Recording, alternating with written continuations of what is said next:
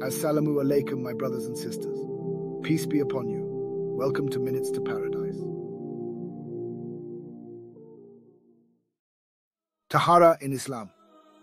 In Islam, Tahara refers to purity and cleanliness, both in a physical and spiritual sense.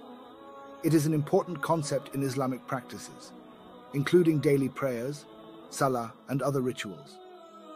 Tahara involves both the cleanliness of the body and the cleanliness of one's clothes and surroundings. There are two main aspects of Tahara. Tahara of the body. This involves cleanliness achieved through ablution, Wudu, before prayer, and Ghusl, full body wash.